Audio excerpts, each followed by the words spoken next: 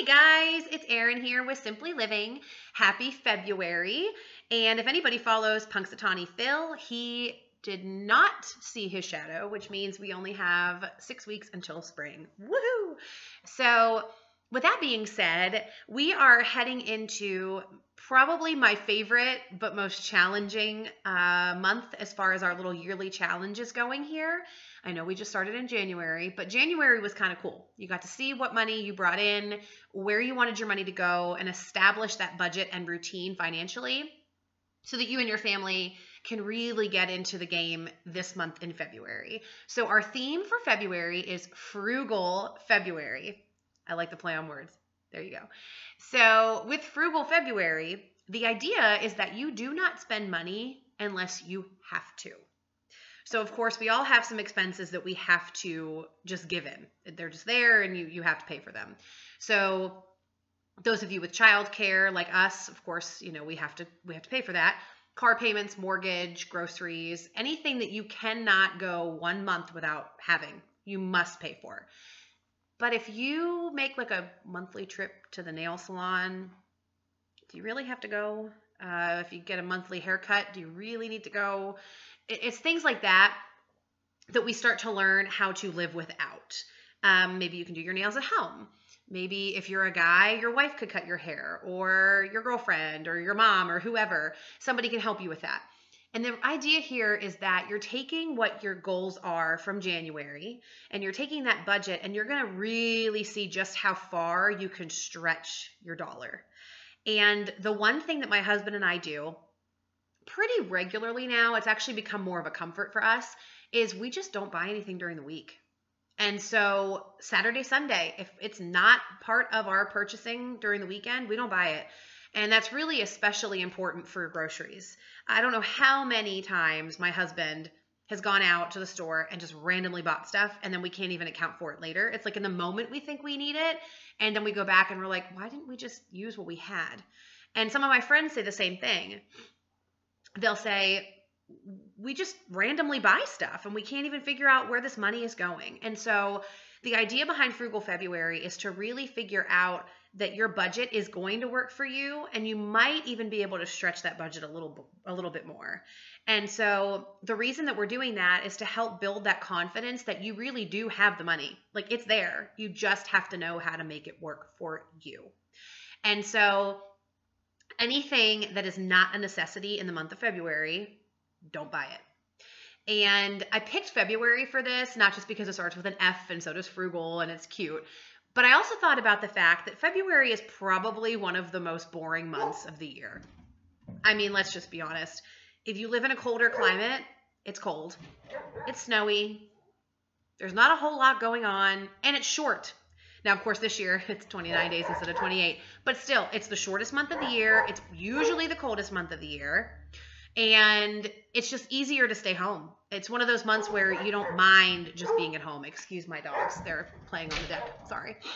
So that's what our rationale was behind this. It's also really important, I think, too, that once you've established that budget, if you spend a month just being really, really careful about your spending, you're going to be able to see that there is a light at the end of the tunnel, that you are going to be able to meet the goal that you have set for yourself and your family. And so I think that's really important to have happen right after you've established that budget, because if you don't see the benefit right away, we're so used to this immediate, like, it has to happen right now, or we're discouraged. And so I think this is a really good way for everybody to see it's going to work for you. You just have to have some discipline.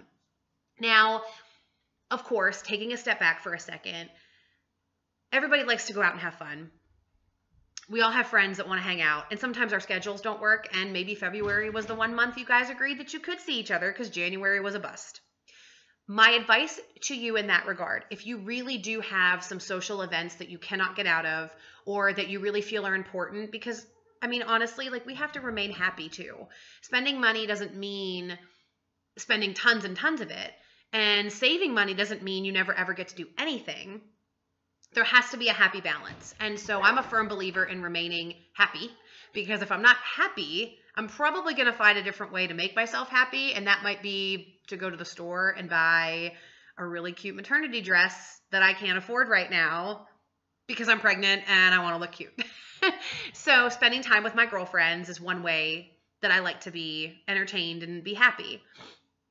And so a couple of my girlfriends and I could not make it work in January, just could not get our schedules to match. So we planned in January a night out in February. And so with that being said, I've already budgeted for that. I know how much I'm allowed to spend, and that's what I'm going to stick to.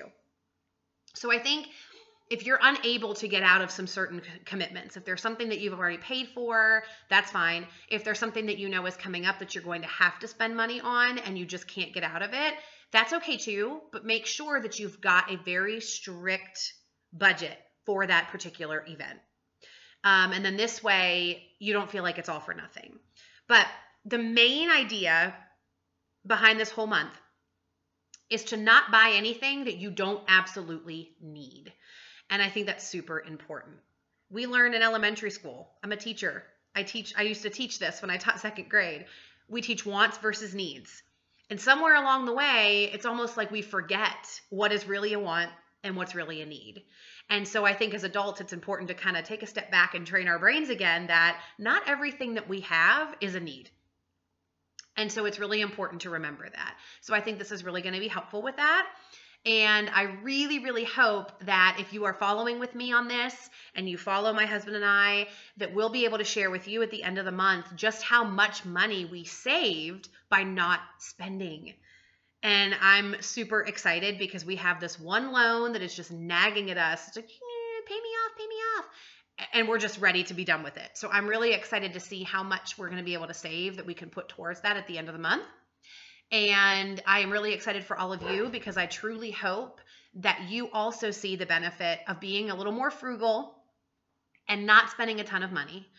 And when I talk about frugal, I just want everybody to understand, I don't mean to start like the extreme cheapskate stuff. I don't mean anything like that. I mean more of how you're spending your money. Of course, being more careful with certain things at home does help with the expenses. But I think in general, if we just all kind of cut back on what we're buying, we will see a huge difference just in that alone. So let's do that. And if you are going to follow along, leave a comment down below and let me know, and then keep me updated. And at the end of the month, I will come back and share with you how much money we have saved. Bye, guys.